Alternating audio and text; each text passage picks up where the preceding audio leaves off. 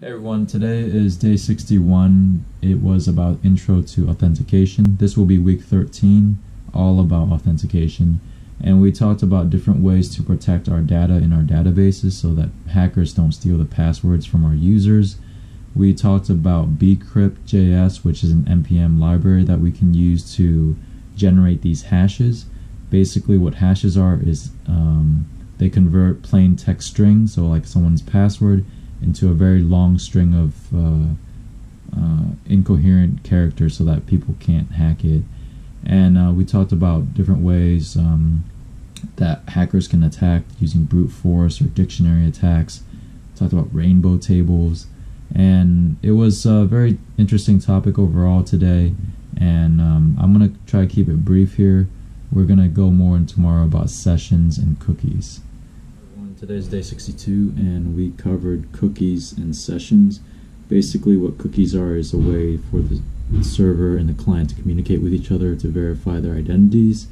And the general workflow is that after you log in and everything, the server gives you a cookie, and then with every request that you make to the server, you would send that cookie just so you can verify your identity.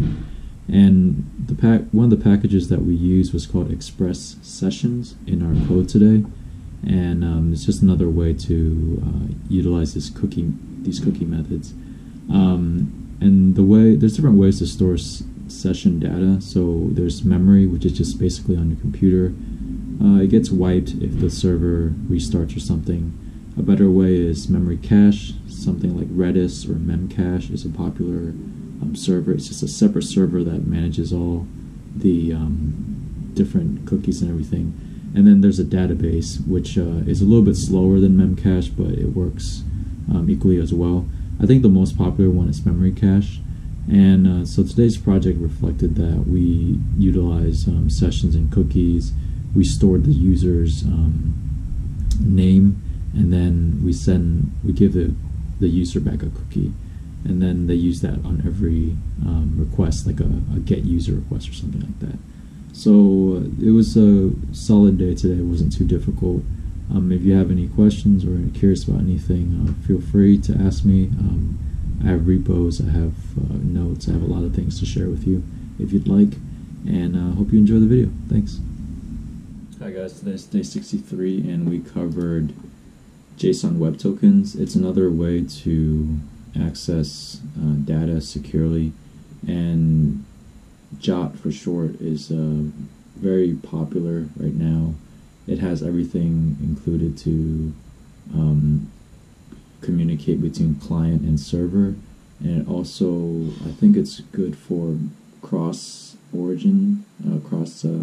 site origins and stuff like that too. So we learned a little bit about it today. Just about the components of it and how to implement it in our code. There's the header, the payload, and the signature, and the type of algorithm used is pretty secure. It's called HMAC, and it generates like a 3-part hash, if you want to call it that, and then it's pretty good to use in your code. It's pretty simple from what I saw to implement as well. So that was just basically using that on top of the project that we built yesterday, and I gotta say it's pretty good so far. And my instructor said you can either use JSON web tokens or sessions and cookies. It just ultimately depends on the situation. So I'm just gonna learn it now and use it in the future when it comes up. But that's it for today. Hey everyone, today's day 64, and we learned about working on the client side to implement the authentication. So we did a lot of backend earlier this week, just setting up the authentication with like JSON web tokens or sessions and cookies. And then today we actually implemented the client side, the front side of things, to make the forms and how to properly make the requests with the correct headers so that people can use the JSON web tokens to log in essentially. And then we also learned about .env to store things that are secret so that they don't get uploaded to GitHub. And overall, the project today was pretty much straight from the lecture, so it wasn't too bad. And then tomorrow will be the sprint challenge, which shouldn't be too difficult either. So I had a good day overall, and see you guys tomorrow. Hey everyone, today's day 65 and it's the end of sprint challenge day. We worked on a project today dealing with getting jokes from an API. Of course, the MVP was to set up a register and a login route, and then also a get route so that users can get jokes from the API. Now, we also have to implement JSON web tokens, which is what we learned earlier in the week. We did not use sessions and cookies on this project, but it was also something that we learned this past week. And so setting up the register and the register and login route, you have to give the user a token, and then they use that token to log back into the server to get the jokes.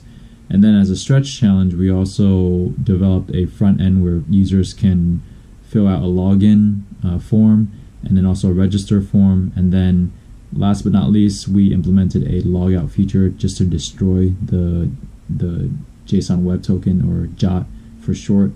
And overall, the project was not too difficult. There was a lot of getting used to the setup of the project, because there was a certain file or tree structure that you had to get used to in order to implement your code. So all in all, it was a good week. I really enjoyed authentication. I thought it would be a lot more difficult, but to be honest, last week was more difficult for me for some reason. This authentication stuff actually makes more sense. And of course, there's going to be more things as well. There's going to be like extra libraries that we haven't heard about, the different methods, OAuth, passport.js, and different ways to actually use all these authentication methods. So I'm looking forward to learning about those in the future on my own, because it's not covered in the lecture. And then next week will be week 14, where we cover testing. So that will be the end of front end and back end, and then we will jump into computer science. So a little bit scary, but we'll see what happens. Have a good weekend, and I hope you enjoyed this video. Thank you.